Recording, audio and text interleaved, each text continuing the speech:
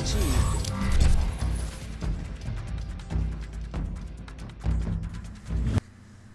Welcome back to Kamikaze Overdrive MMA Predictions. As always, I am your host, Scott Johnson, and on this episode of the show, we're taking a look at the upcoming UFC Fight Night 59, which will take place in Boston, home of my Boston Bruins, and feature a featherweight bout in the main event of Conor McGregor taking on Dennis Siver. I'll have all four of my main card predictions for you on this episode of the show. All preliminary predictions will be available at kamikazeoverdrive.net. Now, you may notice when you head over to my website, you'll see several key improvements on the site, as I've done a number of things to try and make my site appear to be, more functional and at the very least look better. I'm in the process of working on some things. Hopefully, it'll be up and running to its full ability in the next couple of weeks to months. As far as the bet packs, I'm coming off a kind of a weak UFC 182 card. I went 5-6 overall, which was pretty disappointing. And the bet packs didn't do very well, and they were sold exceptionally well. And I it's disappointing they didn't do as well, considering I had done exceptional leading up to, with over $4,000 in winnings in the three previous events. One thing I always encourage people to do is don't just buy one bet pack. If it doesn't work, quit right then. Keep with it, stick with it, and see how much progress you will make as you keep going with the bet packs. This gambling is not something that's won in one evening. It's something you've got to win and grind out over a long time, take the highs with the lows. Either way, I got four pretty interesting fights, so let's get to the first prediction. The opening fight of the evening takes place in the UFC's lightweight division as Storm and Norman Parke, 21-2-1, battles longtime UFC veteran Gleison Tibau, 39-10-0. Now, Tibau's filling in for Jorge Masvidal, who had to pull out, but Tibau's had about a month and a half preparation for this fight, so really not short notice as we see a lot of the times. Actually, we have one of the other fights on this main card. Now, this is a big step up for Norman Parke. He's looking to move to that next level with a win over the first real name opponent he'll face in his UFC career. For Tibau, he's very much in gatekeeper mode for this matchup. He has been beating a combination of rising prospects and veterans, but he loses to upper-level guys like Khabib Nurmagomedov and Michael Johnson. He actually lost a close one to Evan Dunham as well. Physically, Parke's going to have an inch height advantage and an inch reach advantage, but Tibau's size advantage has been well documented. He's arguably the biggest man in the division. But with that, there are some issues. Cardio is a big question mark for Tibau, and his success seems to hinge upon whether he can fight at a full 3 rounds, or at the very least get 2 rounds in the books and hang on for the 3rd round as his conditioning fails. He has had fights again where he's winning, but barely is able to hang on at the end. And considering 6 of his 9 overall losses have come by decision, you can see kind of what the point I'm driving at. Now, Parke, he has a moderate to high output average of 3.81 strikes per minute, but really hasn't pushed that type of pace like Nurmagomedov or like Evan Dunham was able to do to really slow Tibau down quick enough to take advantage of that fight. In his Kazuki Tokudomi fight, it was kind of one of those matchups where it was a little bit grueling, and it actually slowed Parke down. You saw him kind of gasping for air near the end of that matchup. Overall, in this bout, I really think the grappling the grappling aspect of this fight will play a big role. Parke is the judo black belt. He has won 12 times by submission. Currently, he boasts a 94% takedown defense, and he averages 2.4 takedowns at a slightly below average 33% completion rate. For Gleison Tibau, he's a BJJ black belt. He has vastly improved his wrestling skills, and he's 12-1 overall in fights ended by submission. A very impressive 92% takedown defense, and it's much more impressive than Parke's 94, considering Tibau has been facing to hold those numbers, and he averages 4.39 takedowns at a very strong 55% completion rate. Looking at Tibau's fight specifically, 9 takedowns in his last 2 fights, which were both victories, and you have to go all the way back to 2010 for the last win that he picked up, where he scored less than 2 takedowns. So it's been a long. So you see how heavy he relies on his wrestling. Now, I think Parke's judo is going to help him in the clinch, but it's not going to help him with a shot, as Tibau has a very solid shot from the outside, and that's where he should find success. He's had a lot of success powering through guys and really picking them up and driving them down. And we saw Norman Parke had some trouble with the takedowns of Tokudomi. He spent some time on his back in that matchup, and he seemed very hesitant against Leonardo Silva, simply because he was afraid of being put on his back against a strong top player like Silva. Now, Parke has to take advantage of the time spent on his feet with his striking. That's going to be key. He has a decided advantage in strikes landed per minute and strikes absorbed per minute, and he has to make it count. Tibau has improved his boxing overall, and he's come out pretty aggressively in recent fights with his striking on the feet, looking to get something done or get ahead on the scorecards quickly. I don't know if that'll be the best pursuit here. Parke has also had some issues with as being a bit of a slow starter. We saw him in his last fight; he was a little bit on his heels against Katani, and that's something you don't want to do against Tibau, because he preys on guys who get off to a weak start. I think Norman Parke's going to be rendered fairly one-dimensional because of Tibau's strong takedown defense. Parke's going to force to rely solely on his striking here. I don't think that's going to be quite enough to get it done. I think the fight could be close, especially if Tibau slows down late. But my prediction is Gleison Tibau to edge out Norman Parke. I'll take Tibau by decision. Our second bout of the night takes place in the UFC's middleweight division as Uriah Primetime Hall, 10-4-0, takes on Lewis Taylor, 11 wins and 3 losses.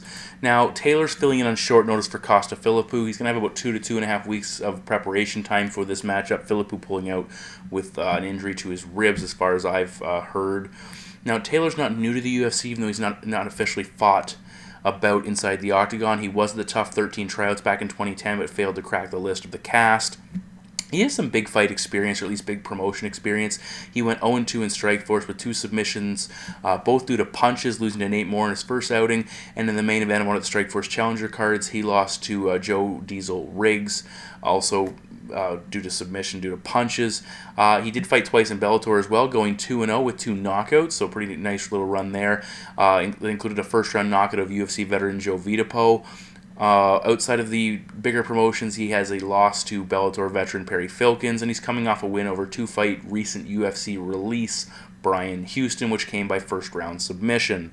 Now, for Uriah Hall, he's picked up back-to-back wins, and he appears to have righted the ship as far as his performance, at least as of now.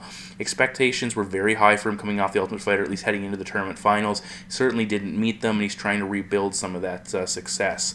What we have here primarily is a striker versus wrestler matchup.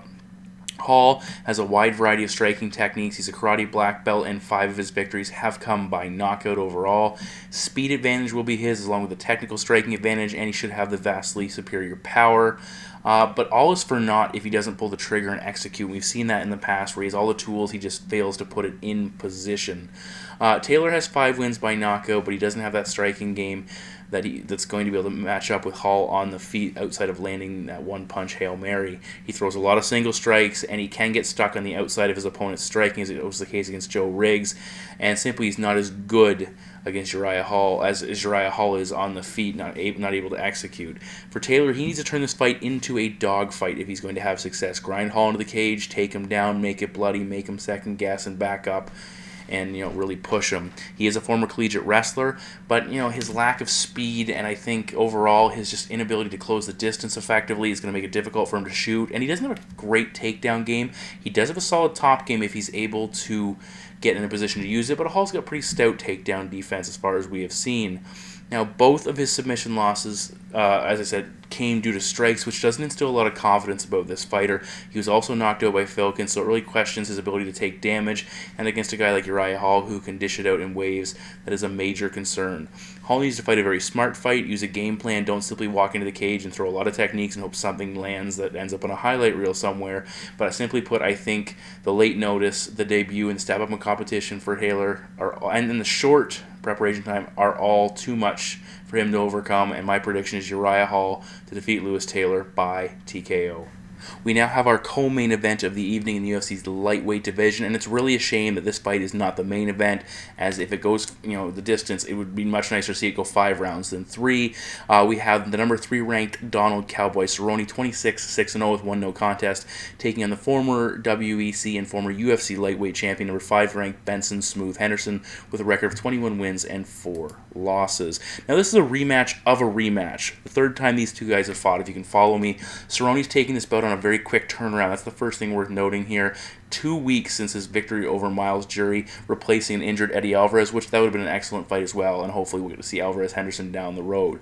Now, Cerrone has pretty much said when asked about taking this fight on such short notice, 2 weeks really does not give him any time to prepare, just simply enough time to make weight, and says it could be very tough on his body and inhibit his performance, but he wants to fight. He wants that opportunity to get in there and really make up for a lost opportunity that he felt the Miles Jury fight cost him, as Jury didn't come to fight, and Cerrone certainly did. Overall, these fighters, despite their past history crossing paths, they are in very much different places. Cerrone is still trying to get that title shot, working his way up. He's had to rebound a couple of times from losses, and he's currently riding a pretty impressive 6-fight winning streak. For Henderson, he lost his WEC title, went on a tear, won the UFC title, defended it a couple of times, lost to Anthony Pettis again, Started the rebound with the win over Josh Thompson, but then got knocked out by Rafael dos Anjos. So he's really in an interesting position. Nobody's really clamoring to see him fight for the title again, and he needs a bunch of wins before he'll actually be talked about as a legitimate contender. But he certainly could start here.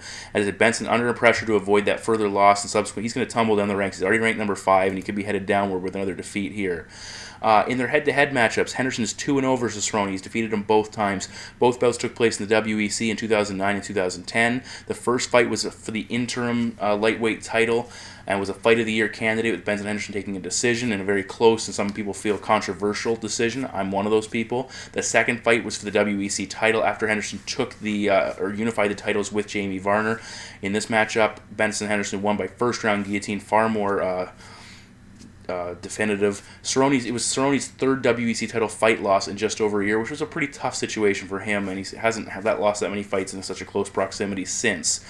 Since those two fought in their second meeting, Donald Cerrone's gone 15-3 overall, losing to Anthony Pettis, Rafael dos Anjos, and Nate Diaz. For Benson Henderson, he's won the title in that time frame, the UFC title that is. He's gone 9-3 with 2 losses against Anthony Pettis and 1 loss against Rafael dos Anjos, and he holds a win over Nate Diaz. So they fought fairly similar competition since, and both have looked very impressive.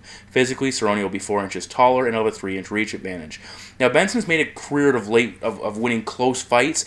Conversely, Cerrone seems to be the type of guy, when he wins fights, he wins walkaways. He maybe doesn't knock the guy out, but he absolutely destroys him, like KJ Noons, like he did against Jeremy Stevens as well. So looking at Benson Henderson, how does he win this fight? Well, he needs to push the pace. He needs to keep Cowboy backing up, who he's not the same striker when he's backing up. Use his wrestling, put him on the ground, grind him out, and make him hesitate on the feet. Big thing, exploit that short training camp, really push his conditioning. For the Cowboy, how does he win this matchup? Use his controlled aggression, move forward and attack. Don't overextend himself, heavy kicking arsenal, use his length, counter the forward push of Benson Henderson with a nice stepping knee to really back him off. Test Ben's chin coming off that knockout, and be aggressive off his back if he gets taken down. Now, Cerrone traditionally hasn't been a fast starter, but he appears to have remedied some of that in recent matches. But he's very hittable at the same time. On the outside, though, Henderson has a good kicking game, comes from that Taekwondo background, but Donald Cerrone is very nasty with his strikes from range, and that's a big issue there. Benson standing at kicking range is certainly a mistake in this matchup, and he's going to struggle to get Cerrone's respect on the feet. This is a 5-round fight and a quick turnaround. If this was a 5-round fight, the quick turnaround for Cowboy would be an issue. Not so much in the 3-rounder, I don't think, but Cerrone can't come out flat early. He needs to get it going, and I think he should be very comfortable, though, seeing as he just fought 2 weeks ago. Benson, unfortunately, his last couple fights has seemed a little bit hesitant. He's coming off the first knockout loss of his career, but he should have confidence having beaten Cowboy twice. I think Henderson, in that first match, he relied big time on his wrestling. And he seems to be, when the first time they fought, he seems to be a very similar fighter. Well, Cerrone has improved vastly since that first matchup. I think Cowboy has the ability to strike him on the feet. And my prediction is Donald Cowboy Cerrone to defeat Benson Henderson. I'm going to take Cowboy by TKO. In the main event of the evening, we're in the UFC's featherweight division as the notorious Conor McGregor, 16-2-0, battles Dennis Siver with a record of 22 wins, 9 losses, and a single no contest. Now, McGregor comes into this matchup as an absolutely massive favorite. The title shot is his if he can win this matchup, and he's fighting in Boston, which arguably, with his Irish background, is his second home. There is a lot of pressure. Added to that pressure, it's self-imposed, self-inflicted. He's made the statement he plans to beat Dennis Siver in under 2 minutes. So obviously, a win is a win, but if he can't come out and execute, especially if he goes to decision, that future telling, as he liked, or prognostication, as he liked to put it, certainly makes him look bad. Now, this is a step overall, I think a little bit of a step back in competition. I like Dennis Siver. This is a step back in competition for McGregor. He's coming off a very solid victory over Dustin Poirier, who's a very top-ranked fighter, highly regarded fighter, more accomplished than Dennis Siver in the featherweight division as far as I'm concerned. Now, looking at Siver, he's a former lightweight, but considering McGregor has fought at that division too, and he's going to have a 2-inch height advantage and a 4-inch reach advantage, so physically there aren't really any advantage for Dennis Siver in this fight. Siver's a black belt in Taekwondo, purple belt in BJJ, and a green belt in Judo, so well credited, diverse combat credentials. He has 5 wins by knockout, 9 submissions, and 8 decision victories. He has been KO'd twice and submitted 5 times in his career. He has a very karate-oriented style of attack. He also comes from a sambo background. We really know a lot about Siver's kicking arsenal, the turning side kicks, the variety of kicks he can throw, that front leg roundhouse kick. that are very difficult to pick up because there's not a lot of wind-up. He's a very solid counter striker as well, and he has a workable wrestling game which he's integrated very nicely into his attacks overall. Now McGregor, BJJ brown belt, and he's working with Gunnar Nelson, who's a fantastic grappler, and also he has a karate-oriented style as well. We've seen that in his his positioning, the way he throws his kicks and throws his hands and approaches fighters. He has 14 wins by knockout, which is very impressive. No defeats, telling us he's got a very strong chin. 1-2 in fights ended by submission and 1 decision, so he's very capable of ending this fight early as he has predicted. 12 first-round victories. Everyone expects Conor McGregor to win this fight. Let's not kid ourselves. Dennis Siver is expected to simply step aside, let him get that title shot. That's not going to happen though. So let's look at Dennis Siver and how he wins this matchup. Conor McGregor's very hittable. 2.46 strikes landed per minute by his opponents so far in his career, which just tells us that he can be hit. Siver needs to use that heavy kicking attack, keep McGregor on the outside, counter when he comes in, mix in his wrestling. Even if he's not successful, force Conor to be defensive-minded on multiple fronts. And if he is successful, put him on his back and go to work attacking. But on the other side of things, Conor's going to have a speed advantage and he's going to have the power advantage, and those have caused Siver problems in the past. Most notably, you go back to that Cub-Swanson matchup where he just could not keep up with what Cub had to offer. Another thing is cardio is a major question mark for Dennis Siver as well. McGregor's went 3 rounds with Max Holloway and won that matchup. Siver's movement and kind of heavily muscled and a little bit of a stiff striking style don't seem to hold up well when he's pushed and constantly forced to fight and not able to keep the fight at his pace. He does have success when he's able to to fight it, as I said, at his pace, but I don't expect that's going to be the case here. Another major question mark is the German's chin. He's been knocked out only twice in his career, but we also go back to that Donald Cerrone fight where he was clipped with a head kick and dropped before getting submitted. And you have to wonder, if McGregor lands a clean shot, can Siver hold up? McGregor has massive power. It's been rumored, talked about that he hits like a middleweight, and he certainly saw that in his fight against Dustin Poirier. And he combines it with pressure, and it makes it very difficult for opponents to deal with. And it's going to be very difficult even for a seasoned striker like Dennis Siver, a seasoned kickboxer, to deal with. I think Siver stylistically is going to have difficulties here, and my prediction is Conor McGregor to defeat Dennis Siver. I'm going to take McGregor by TKO. So those are my 4 main card predictions for the UFC Fight Night 59 event in Boston. All my preliminary predictions, as always, will be at kamikazeoverdrive.net. I've changed up the recording device I use, still the same microphone, but a different processing program. So let me know in the comments if you feel it was easier to listen to in this episode of the show, and if it's worth the extra effort I have to put in to make this all work. As always, if you're interested in buying the bet packs, certainly consider that. I'm looking forward to getting back in the win column, as I'm sure you are as well. Check out everything else on the website. I put some time into changing the headers a little bit. I'm going to try and add a few new features and clean some things up. If there's anything, as always, you'd like to see on the website, please comment here on the YouTube channel or email me at kamikazeoverdrive@live.ca. And for everyone who tunes in, thank you very much for listening as always, and I'll talk to you here in a very short period of time. Take care.